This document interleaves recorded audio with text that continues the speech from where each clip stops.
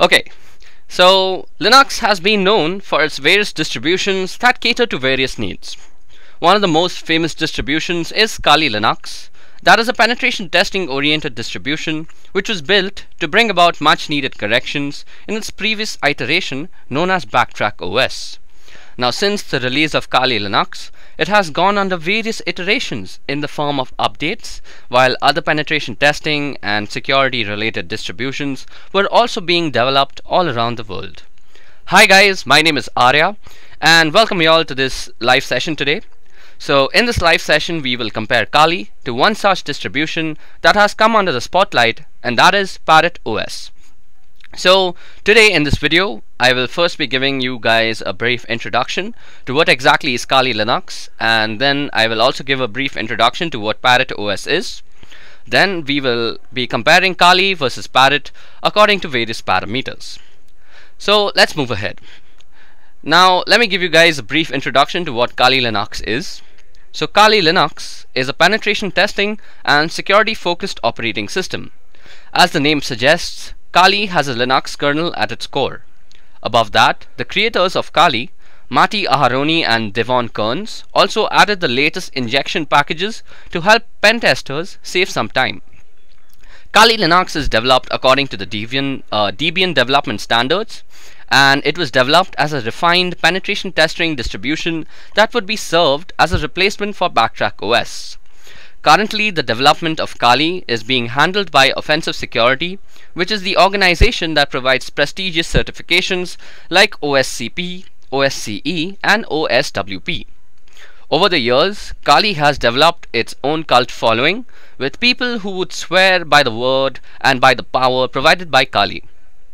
While I may not be such a staunch believer in Kali Linux, there are plenty of reasons for one to use Kali. For one, it's absolutely free. Secondly, it comes pre-installed with tons and tons of penetration testing tools and security related tools. Above that, it can be completely customized according to your needs, as the code is an open source Git tree and the whole code is basically available to the public to be tweaked. Also, the kernel that runs Kali Linux comes with the latest injection packages, and it also comes with GPG signed packages and repositories. Above that, Kali Linux has some true multi-language support, and it was developed in an extremely secure environment. Also, Kali supports a wide range of wireless devices. Now, at this moment, Kali may seem like a very useful operating system. But as you guys might remember the great quote from Spider-Man, great power comes with heavy resource utilization. According to the official documentation of Kali, the system requirements are quite heavy. On the low end, Kali Linux needs a basic of at least 128 MB of RAM and a 2 GB hard disk space to set up a simple SSH server that will not even have the GUI of the desktop. On the higher end, if you opt to install the default GNOME desktop and the Kali Linux full meta package, you should really aim for at least around 2 gigs of RAM and around 20 GB of free hard disk space. Now, besides the RAM and hard disk requirement, your computer needs to have CPU supported by at least one of the following architectures, them being AMD 64, i386, and ARML and ARMHF, and also ARM 64. Now, even though the official documentation says 2 GB of RAM is enough, I have personally faced numerous lag and stutter issues when running Kali on a virtual machine with 6 GB of allocated RAM, which in my opinion is a definite bummer. Now let's take a moment to discuss about ParrotOS. So Parrot, much like Kali, is also a Debian based distribution of Linux. When I say Debian based, it means that the code repositories adhere to the Debian development standards. ParrotOS 2 comes with its own arsenal of penetration testing and security related tools. Most of these tools are also available on Kali. Now, Parrot was first released in 2013 and was developed by a team of security experts, Linux enthusiasts, open source developers, and advocates of digital rights. The team was headed by Lorenzo Falletra, and Parrot is designed in a very unique way. While the operating system has everything that is needed for a security expert, it doesn't present itself to be a daunting learning experience for beginners who want to set foot into the world of ethical hacking and vulnerability analysis. ParrotOS can be very well used as a daily driver, as it provides all of the necessary tools to complete day-to-day tasks. So who exactly is ParrotOS made for? Well, first of all, it is made for security experts and digital forensic experts. It can be also used by engineers and IT students who are enthusiastic about ethical hacking. Then ParrotOS can be also used by researchers, journalists and hacktivists. And last but not the least, ParrotOS is also meant for police officers and special security institutions. Okay, so now let's take a moment to actually discuss the system requirements that one might need to run ParrotOS. So the system requirements for Parrot is much more forgiving than Kali Linux. On the CPU side, you need an x86 architecture with at least 700 MHz of frequency. And architecture wise, you need i386, AMD 64 or AMD 486, which is basically the legacy x86 architecture, or ARML and ARMHF, which are basically IoT devices like Raspberry Pi. On the side of RAM, you need at least 256 MB on an i386 architecture, 320 MB on an AMD 64 architecture, and as a general documentation, 512 MB of RAM is generally recommended by the ParrotSec OS people. On the GPU side, ParrotOS is very surprising as it needs no graphic acceleration. That means you can run this without a graphic card. On the side of hard disk space, ParrotOS needs at least 16 GB of free hard disk space for its full installation. That is 4 gigabytes left, 4 gigabytes lesser than Kali Linux. And for booting options, both Kali Linux and ParrotOS have the legacy BIOS preferred. Now, comparing two operating systems when it comes to ParrotOS and Kali Linux, that are both operating systems meant for similar purposes, that is penetration testing in this case, it becomes really tough. Most of the factors in such cases boil down to a matter of personal taste rather than an objective comparison. Now, before we move ahead with the comparison, let me list out a few similarities that you might have noticed between the two operating systems. So first of all, both operating systems are tuned for operating penetration testing and network related tools. And both operating systems are based on Debian development standards. Both of the operating systems support 32 and 64-bit architecture, and both operating systems also support Cloud VPS along with IoT devices. And of course, both of them come pre-installed with their own arsenal of hacking tools. Now, let's get down with the differences. The first criteria of differences that we are going to discuss is hardware requirements. Now, as you guys can see on the slide, I have put down the system requirements of ParrotOS on the left hand side, and I have put down the system requirements of Kali Linux on the right hand side. So as you guys can see, ParrotOS and Kali Linux both need 1 GHz dual core CPU. When it comes to RAM, ParrotOS needs much lesser RAM than Kali Linux. Parrot needs 384 MB of RAM for its minimal running time, and Kali Linux needs 1 GHz of RAM on the other hand. In terms of GPU, ParrotOS doesn't really need a graphic card as it has no need for graphical acceleration. Kali Linux, on the other hand, if you're trying to run the GNOME desktop version, you will certainly need a graphic card. On the other hand, ParrotOS needs 16 GB of free hard disk space for its full installation, and Kali Linux needs 20 GB of free space. So basically, ParrotOS is a much more lightweight version. So we see that ParrotOS definitely wins against Kali Linux when it comes to hardware requirements due to its lightweight nature. Not only does it require lesser RAM to function properly, but the full installation is also pretty lightweight thanks to the use of the Mate desktop environment by the developers. So basically, if you're having an older hardware configuration on your computer, ParrotOS should definitely be your choice. Now the next parameter that we're going to compare the two OSs in is look and feel. Now this section completely boils down to personal choice. Personally, I prefer the minimalistic look that is given by ParrotOS. The interface of ParrotOS is built using the Ubuntu Mate desktop environment. There are two clear sections. On top, you see a pane which contains applications, places, systems, which is much like Kali itself. Parrot also gives some cool information about CPU temperatures along with a usage graph. And the bottom pane contains the menu manager and the workstation manager, which is a brilliant addition to the Linux system. Kali Linux, on the other hand, follows the GNOME desktop interface. While it still has the functionality that is offered by ParrotOS, it doesn't provide the same clean and refined look in my opinion. If you don't know your way around a Kali interface, it is pretty easy to actually get lost. Now the next parameter that we're going to compare them is hacking tools. Now since both these operating systems are tuned for penetration testers and ethical hackers, I think hacking tools is the most important criteria that both the operating systems are going to be compared in. So when it comes to general tools and functional features, ParrotOS takes the prize when compared to Kali Linux. ParrotOS has all the tools that are available in Kali Linux, and also it adds its own tools.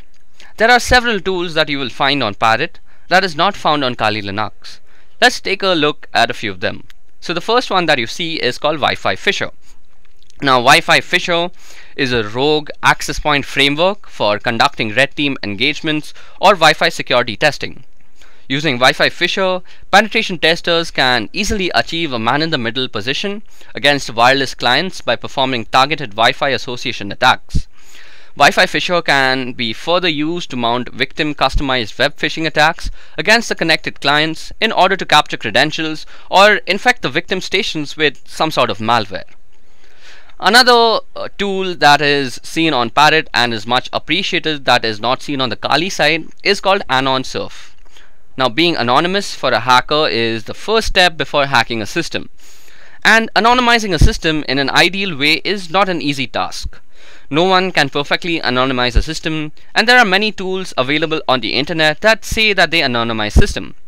One such tool is Anon Surf. Now Anon Surf is pretty good as it uses the Tor IP tables to anonymize the whole system. Also, if you guys have not already realized this, Tor also comes pre-installed on Parrot, while it has to be externally installed on Kali.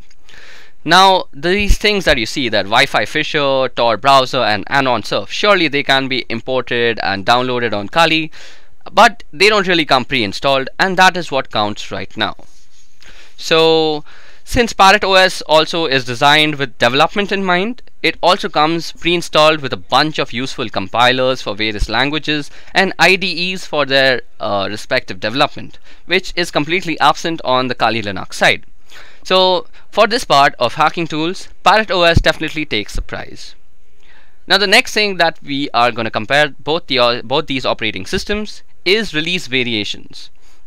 Now both operating systems come with a variety of variations, but ParrotOS has much more diversity in terms of variety. So let me just explain what I mean.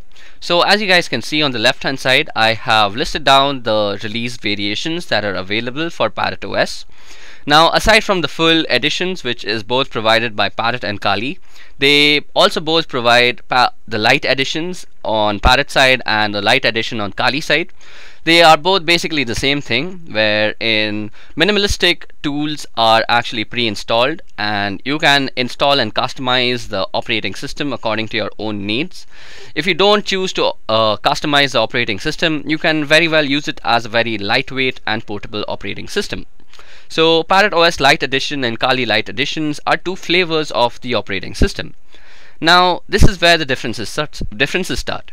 So ParrotOS Air Edition also exists. So this is an edition that is used for wireless penetration testing and wireless vulnerability testing. So basically anything wireless, ParrotOS Air Edition does it faster and does it better. Then there's also ParrotOS Studio Edition, which is used for multimedia content creation. Yes, you heard that right. ParrotOS can also make content for your social media. So if you're thinking about using ParrotOS for marketing as well as security, ParrotOS here is definitely your go-to operating system. Kali, on the other hand, aside from its light version and full edition, offers some desktop interfaces like the E17, KDE, XFCE, the Ubuntu Mate and the LXDE. So these are basically just skins that run over Kali and basically make Kali look a little different from one another. You can check out all these different customizations on the Kali documentation. Other than that, Kali has also support for cloud and IoT devices in the form of the ARML and ARMHF releases. These releases are also available in ParrotOS, so ParrotOS doesn't stand down. So as you guys see, ParrotOS provides you a lot of diversity in the variety that it is offering. So in my opinion, ParrotOS also takes the prize in this section. Now the main question remains, which of these two distributions is better for beginners? Well, it is to be duly noted that both these distributions are not exactly meant for beginners. If you want to learn about Linux as an operating system, you're better off using something like Ubuntu or Deepin. This also doesn't mean that you cannot learn the basics on Parrot or Kali. On the other hand, if you are already knowing the basics of Linux and want to get your hands on an operating system to learn ethical hacking, I'd personally recommend using the ParrotOS Lite edition. This is because the Lite version comes with the bare minimum of networking tools.